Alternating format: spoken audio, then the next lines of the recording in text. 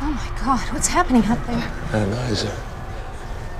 Annihilate convinced the other heads of state to launch. Mr. Anheuser, we have to stop this madness. Make sure the other bridges can see me. What do you think you're doing? I know exactly what I'm doing. Turn it on. Ladies and gentlemen, this is Dr. Adrian Helmsley, the Chief Science Advisor to the late President Wilson. Could you please turn up the volume, Mr. Hoffman? I know we've all been forced to make difficult decisions to save our human civilization. But to be human means to care for each other, and civilization means to work together to create a better life.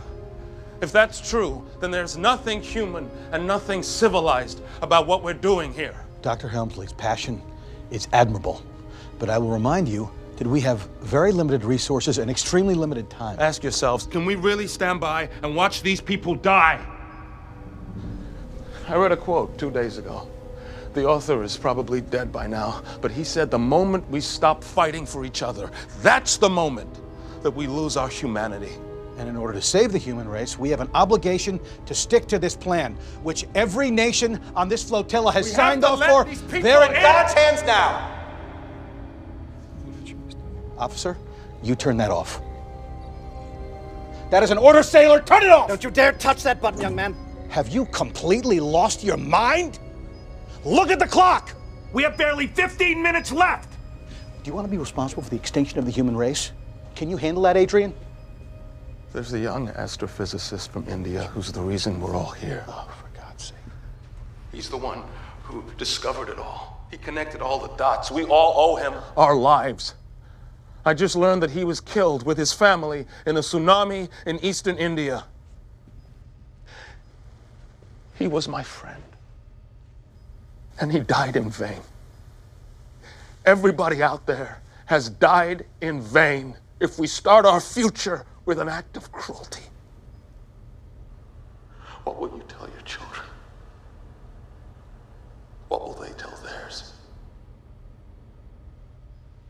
If my father were here, he would open the gates.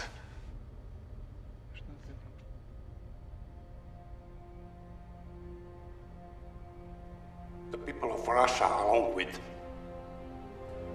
China and Japan, agree to open the gates. The United Kingdom, Spain, France, Canada, Germany, and I believe I may also speak for the Italian Prime Minister. We vote to let these people come in.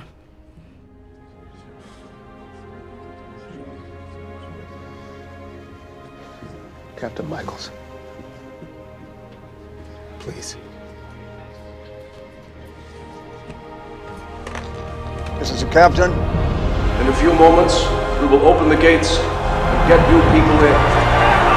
Step back.